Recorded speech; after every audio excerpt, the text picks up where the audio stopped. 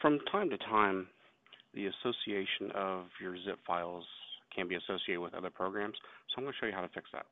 In this example, which is the most common that I see, the .zip extension has been associated with Acrobat Reader. So if you go to double click on it, you're going to get an error that Acrobat can't open it. Well, that's because Acrobat doesn't open zip files. So what we need to do is change the association. There's two ways you can do this. Let's say that you really did want to keep Acrobat as your default, which you wouldn't, but just in case you had another application that you wanted to use for opening zip files, you could right click, go down to Open With, and then just tell it PKZIP, and then you can open it that way.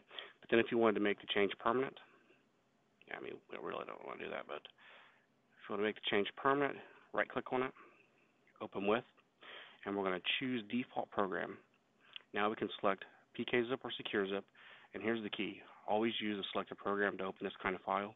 This will set the association to be permanent. And now, as you can see, the icon back there did change, and PKZIP/SecureZIP did open. And there you go.